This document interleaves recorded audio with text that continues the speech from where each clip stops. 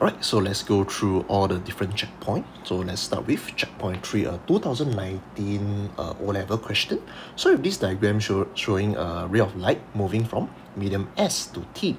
So which row compares the medium S with medium T? So apparently you can see that medium S, right, the light is closer to the normal. So when you enter medium T, the light bend away from the normal. So this tells me that the speed of light in medium T is greater. Then for medium S, right, the speed of light is definitely smaller. Okay, so the next thing is let's talk about the refractive index of S and T. So since in S, right, you are slower, means that the refractive index is higher. So for medium T, you are faster. You are faster, so the refractive index should be smaller. Okay, so let's take a look at all the different options.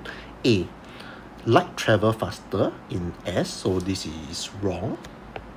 So part B, light travel faster in S, also wrong. So for part C, light travel slower, this is correct. And after that, for medium T, higher refractive index, this is wrong.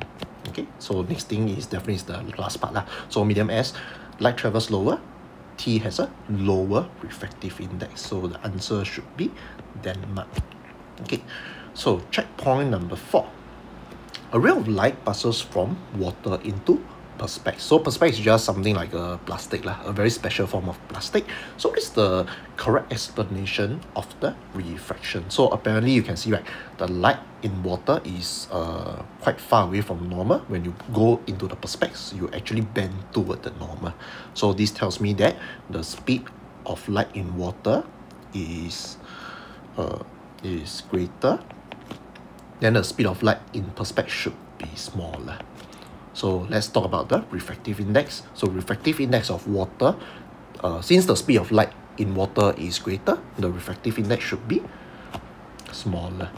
So perspex should be higher. Okay, so the answer, okay, let's take a look at all the different options. A, the ray refracts away from normal because the speed of light is greater in perspex. So this is wrong. Part B, the ray refracts away from the normal. This is also wrong. Okay, part C, the ray refracts towards the normal because the speed of light is greater in perspex. Also wrong. Okay, D, the ray refracts towards the normal because the speed of light is less in perspex than in water. This is the correct answer. So same thing is Denmark. Okay, so of course, let's go to checkpoint 5, a bit of calculation. So we have this light in a vacuum, right, striking a glass surface at an angle of incidence of 55 degrees. So in the glass, the angle of refraction is 33 degrees. What is the speed of light in glass? Okay, so first thing, let's eliminate one of the options. So option D confirm is wrong because you notice one thing, right? 4.5 multiplied by 10 to the power of 8 meter per second. So this one already break the law of physics already. Okay, so next is part C. Option C also you can eliminate because definitely in glass, right, the speed of light shouldn't be 3 times 10 to the power of 8 meter per second. Okay, after that, let's do a bit of calculation. So sine I over sine R. So n is equal to sine 55 over sine 33 degree. So sine 55 divided sine 33, right, you should get roughly 1.50. Okay, so the refractive index of the glass block is 1.5. So let's calculate what is the speed of light in the glass. So N equal to C over V. So notice one thing, right? They never give you the speed of light in vacuum. So this is a question where we are required to know the speed of light in vacuum. So speed of light in vacuum is 3, 10, 8. Refractive index 1.5.